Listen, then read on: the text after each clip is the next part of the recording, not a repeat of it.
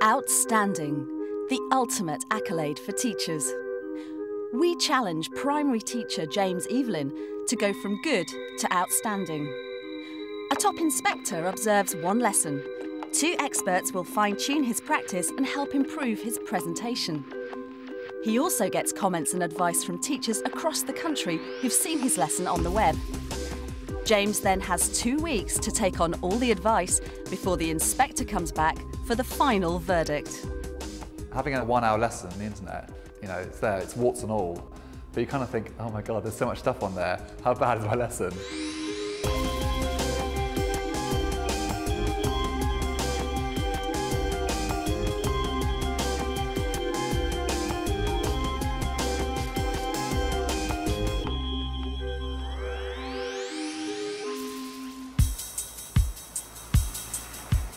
James Evelyn is in his 3rd year of teaching after a career in politics. I started a career in public affairs in Westminster and really enjoyed it and stuff, but just found towards the end the kind of office lifestyle wasn't fulfilling. I mean, the money was better, but it wasn't fulfilling, and so I quit and retrained and haven't really looked back. Southwold Primary is a 2-form entry school in North London. The school rates his teaching as good. He's very well prepared, very organised. He's never had a day off. And he has a genuine love for education, knowledge and imparting that to children. Show me what I get if I half 30. To move to outstanding, James will focus the challenge on numeracy with his Year 3-4 class. I'm very fond of my class. There's a big range of abilities which I find the most challenging part of the job. They're all engaged in their learning. They're all working hard and they're all achieving, I think. He's a good teacher because when we don't understand something, he makes us understand it. 10, 15, 20, not 40. He's a good teacher because he teaches us stuff that we don't know. Everyone thinking about an equivalent fraction to 2/3. I think what James could work on would be engaging all the pupils, looking at the whole range in the classroom and not letting any of the children hide. Okay, tricky one. Watch her, she gets it wrong. I think the big one for me is the differentiation. It's just making sure all children are engaged all the time. Fantastic. Give her a clap, that's a tricky one. James plans his lesson on data handling. One of the kind of key areas of maths is sorting information. And to finish off the lesson, we're going to have just a quick session on how we sort these animals. I think a temptation for the children is always just go for colour and the immediate. So I guess my challenge as a teacher is to make them think kind of beyond that. Hopefully it'll be a nice way to finish the lesson off. It's the day of James's first observation. With hundreds of inspections under her belt, School Inspector Clare Gillies leads teams up and down the country. She certainly knows an outstanding lesson when she sees one. I'm at Southwold Primary School to watch James Evelyn with his Year 3-4 class. This is the 2nd lesson on data handling. Okay, start off lesson today. We're going to do some work, some number work. James has 60 minutes to impress our inspector with his numeracy lesson. Okay, Yad, is that, yes or no, the biggest number they could make? No. Who needs to move to make it bigger, Yad? Chloe needs to swap with her Louise. Is he right, Camille? Yes. Yes, he is. Make the smallest number you can. How many 10s? 3. Good. What else? If you double 37 plus 37 equals 74. 74? Good. You're good at doubling. Zed, what times table is it in? Is it in one? What's it in? 4. 4? No? In an outstanding lesson, you'll certainly notice that little opportunities, for example, to extend literacy or numeracy, is picked up by the teacher, and it has a sort of life to it that carries the students or pupils along. Okay, hands down now, please. Moving on. On Friday, we learned about Carroll diagrams. Before we move on today, we're going to do just some quick work, just refreshing our memories after the weekend. Okay? So, Lavender. So we're sorting out the children based on their age and on their gender. Very good. Joseph? Good. So a stranger from another planet would come in and realise, oh, Joseph's a boy. They didn't know. Everyone happy with Carroll diagrams? Yeah? I thought we were good at that on Friday, so I thought we can move on today to something new. And today, our learning objective is sorting using a Venn diagram. But we're still sorting, depending on whether children are girls or boys, and if they're 8. Inoris, Good boy. Why isn't Norris there, Samaya? He's aged 8, but he's not a girl. Good. What I want to do is some work in our books. Samaya's table. You're going to draw in your books 3 Venn diagrams. Next 2 groups, one behind Amelia, are going to draw just 2 Venn diagrams, Rachel. And this table here, we're going to do some sorting with me on the table. I'll give you your thingy book then.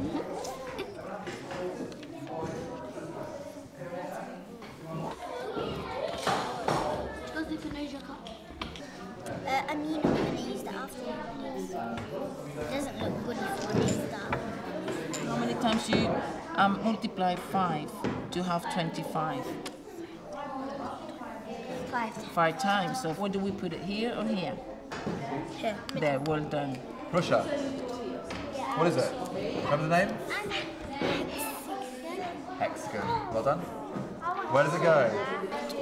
Is she right? Yeah, because it's 6 sides and it's not red. Good boy. Okay, just to finish off with, what I want is a volunteer to come and show me how they could sort these animals. Medina, come on then.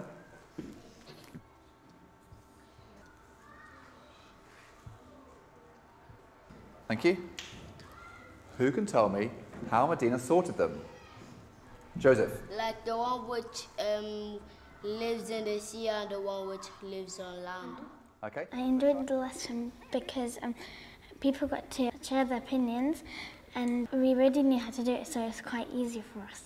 Okay, hands up who can work out what Zed's done. Chloe, what's he done? Ones that have 4 legs, the one that have 8.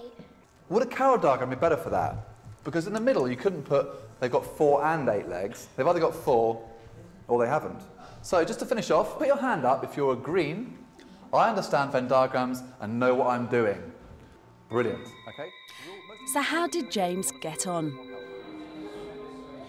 James, thank you very much for letting me join in that numeracy lesson. I mean, I'll say how much I loved the animal thing at the end, the moving around, and the names at the beginning was just great. And your use of the interactive whiteboard to do both the starter and that plenary section, that was, you know, you're relaxed and calm about it. It's human, it's fun. I'm going to, you know, plunge straight in and say it was good.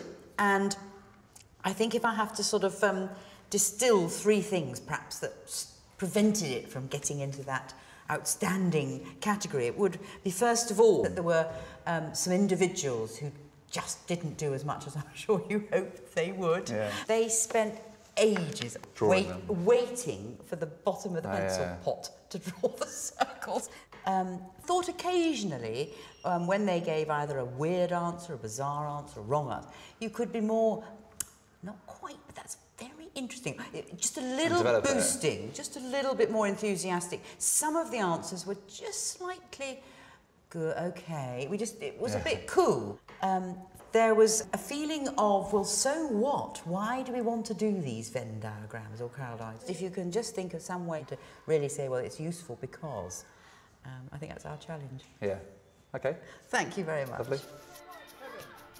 With the first observation over, the inspector highlighted James's need to manage a wide range of ability more effectively, be more responsive to his pupils' answers, and to help them understand the relevance of what they're learning. It's time to bring on the experts. To boost James's progress, help comes from primary maths expert Andrew Jeffrey and voice and communications coach Ulrike-Schulte Baukloh. To start the lesson today, we're going to do some work.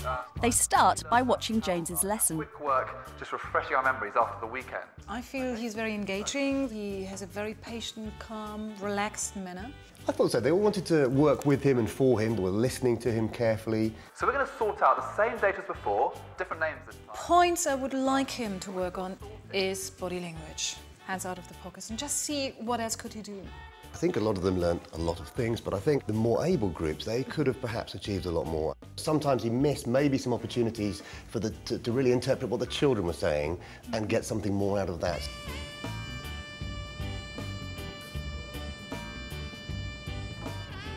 OK, James, at the start of your lesson, OK, the starter was good, there were some good elements on it, but I felt they were sitting on the carpet for quite a long time. Andrew suggests ways of making the carol diagram activity more kinesthetic. Depending on the weather, you might want to do this indoors or outdoors, but this is the human physical carol diagram thing. So imagine a line on the floor, and you can get all the children and say, right, boys, this side of the line, everybody else, this side of the line. Get them moving. That's okay, but then you might want to do 2 criteria at the same time, as per the carol diagram. So what we need is a second tape going the other way, and now say, right, can we use this second line? So we have boys on this side, girls on this side, 8-year-olds on this side, and non-8-year-olds on this side. Everybody go. All right, and they will naturally sort themselves into those 4 groups. It's terribly flexible. It's a great thing for data handling. Don't be afraid to use the most important resource in the classroom, which is the children themselves. Yeah. There was something that you had on the board in your lesson, which was 3 intersecting coloured circles. And I just thought it would be not a lot of work for you to get something like this. Now, here's a yellow piece of acetate and a red piece, and they can physically, those children who like learning kinesthetically, intersect them. There might be 1 or 2 children for whom that really makes a difference, the ability to be tactile with them. Yeah. Now, the sorting ability, the group that you were with, they were sorting hexagons and pentagons. I wonder if there's something that would be more relating to them. So, as a simple example, I've got here some just building bricks. And there's a number of different ways they could classify these. They could classify them by shape, they could classify them by number, they could classify them by colour, something that they can relate to more readily, perhaps. Right. The other thing is the higher ability children as well. Why not stretch them to 3 circle problems? Give them some 3 circle problems. So if we've got an A, a B and a C, start introducing vocabulary to them, like the intersection. They'd love that. And vocabulary is everything, really. So, for example, could they describe a shaded region? Could they describe that someone here was in set B and set C, but not set A? Yeah. Or other ideas, because it's a common misconception that Venn diagrams have to have 2 intersecting circles. What about that? We used to call them the fried egg set at school. Right. An example would be children in my class, Year 3 children in my class. I like that idea. Yeah, and it's moving them well beyond where you would expect them to be at the age of 8 and 9, and therefore you've got that opportunity to show that they have moved, and your good to outstanding chances go up a little. Yeah. Samaya, what else? If you double 37 plus 37 equals 74.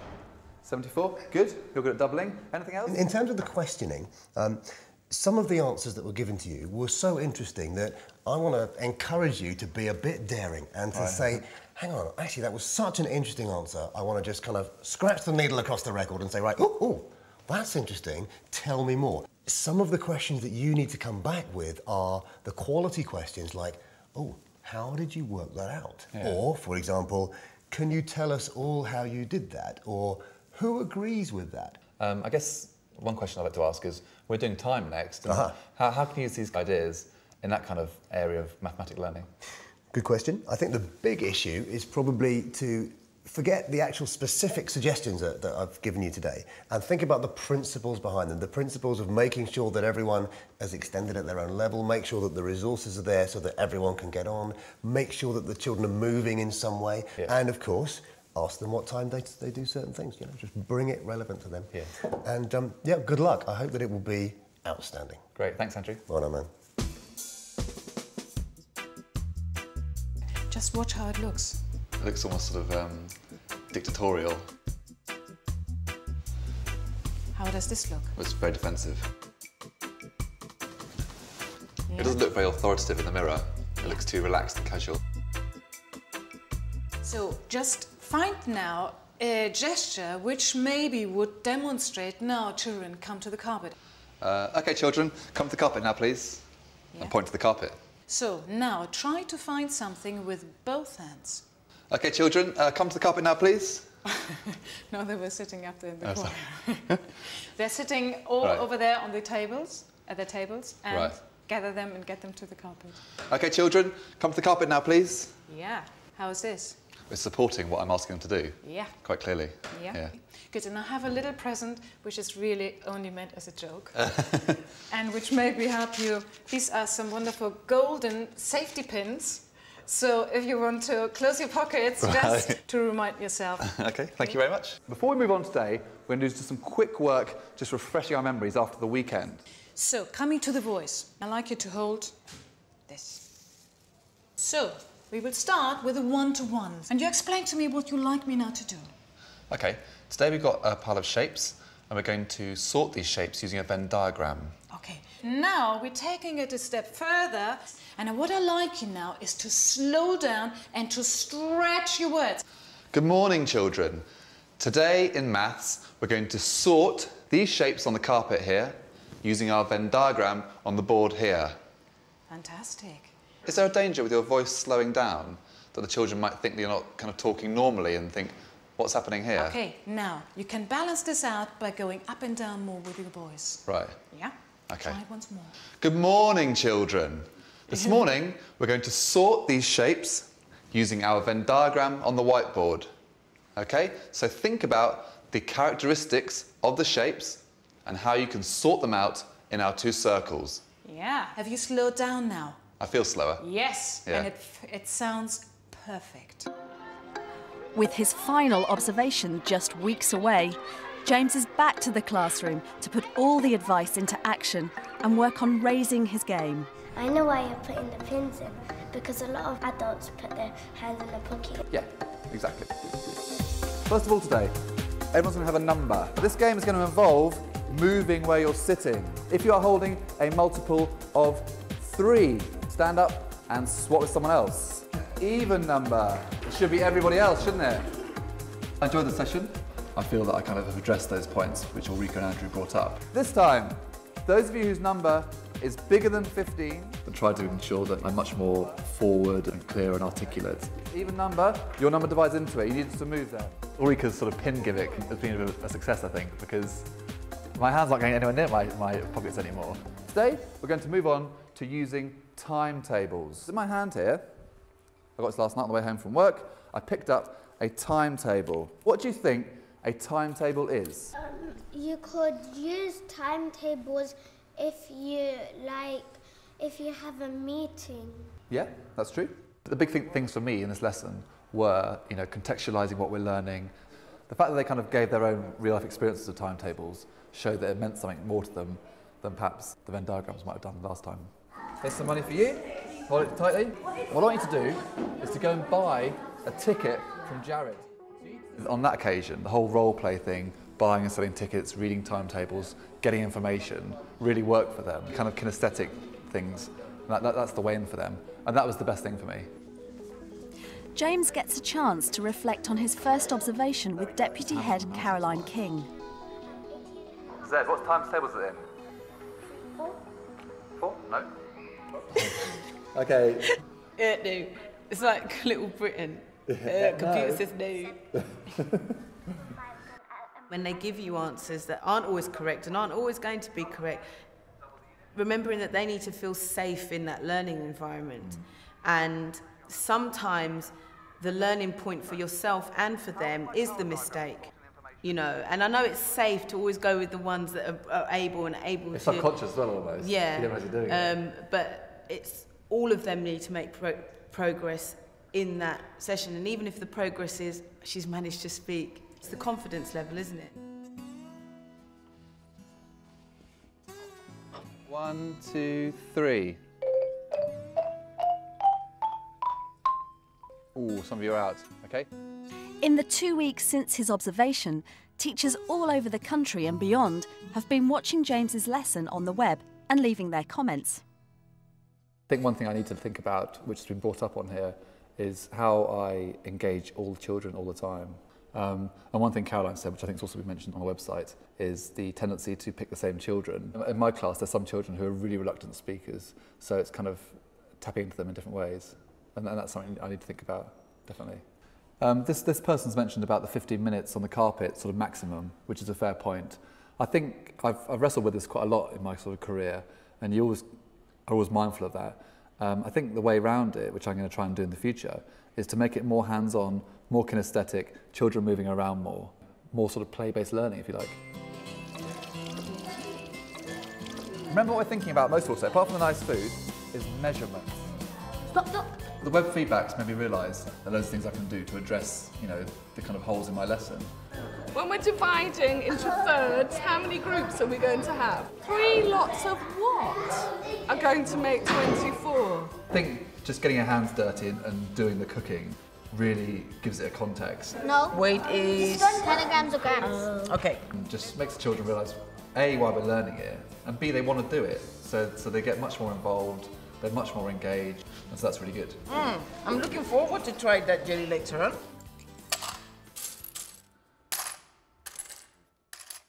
When you've got a class with such a great range of abilities, it's crucial that, you know, the activities that I do are engaging for all abilities, and hopefully if they're engaged, then they'll learn. It's the day of James's final observation. Clare Gillies is back, and it's crunch time. Right, this week in maths, we've been looking at money. With all the expert advice and weeks of practice behind him, will James have made it from good to outstanding? Right, now lots of you have been asking me, what is the tape for on the floor? Now you're going to find out. Very sensibly, stand up. I'm going to show you on the board some coins. If this side is greater, I want you to move this way.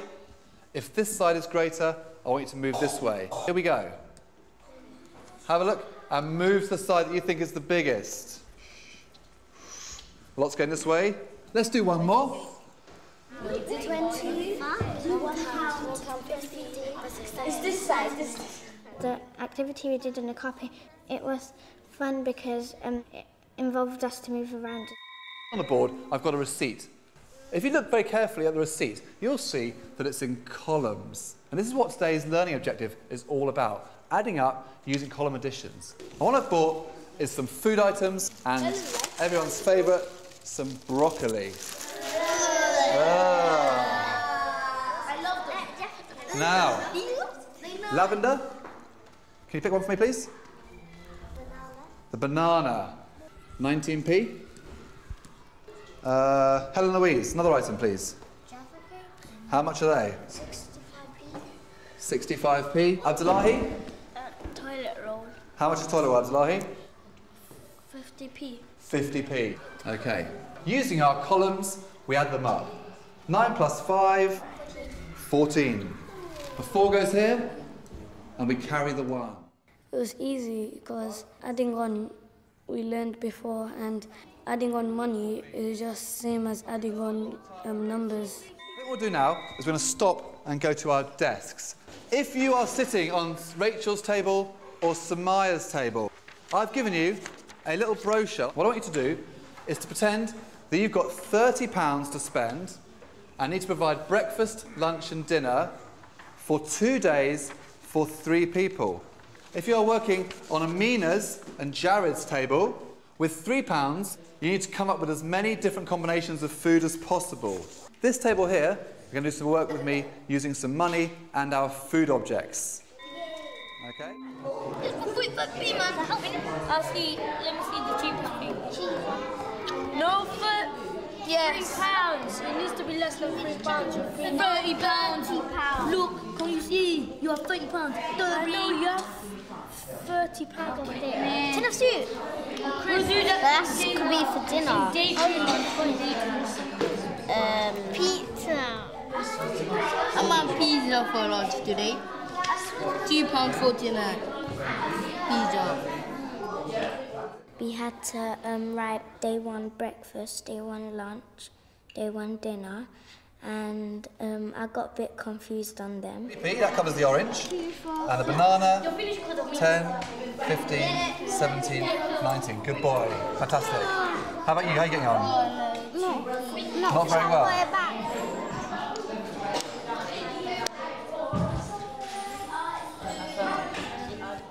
It was fun because we need to have skills in our life if we want to get a job and get yourself a house. And I can see those children over here managed to keep within budget of £30. Okay? The children over here, we were using coins and we were paying for items as if we're in a shop, who each time I asked them, they got the right coins out, which was really, really good. Will all James's hard work have paid off? James, let me say perhaps straight away that it was certainly a stronger lesson than the last one I saw. I don't feel as a whole that lesson was outstanding, but it was good, and there were some sort of really strong points. The beginning, you know, was a lovely idea, and they smiled and they laughed and they loved moving about. So that's a real plus. It was great that you'd thought to give different work to the different tables. I think the lot who were doing the you mustn't spend more than £3, a few of them were quite ready for the concept of how many things could you manage to buy without going over the £3. You know, a little bit more challenge. And the group on these tables here, did they get it was 3 adults? The £30 seemed very, very generous to them because we weren't buying enough. So I think the reason it wasn't this time outstanding was because they'd clearly, some of them, done a lot of this before. They could remember doing it last year, last term, and I think some of them needed a bit more oomph to go further. Yeah. But, you know, that we had 3 good chunks, we kept going, they were happy, enjoying themselves. So let's look for all the positives, and I'm sure that the outstanding lesson is there on the horizon. And thanks again for letting me join the lesson. Thank you.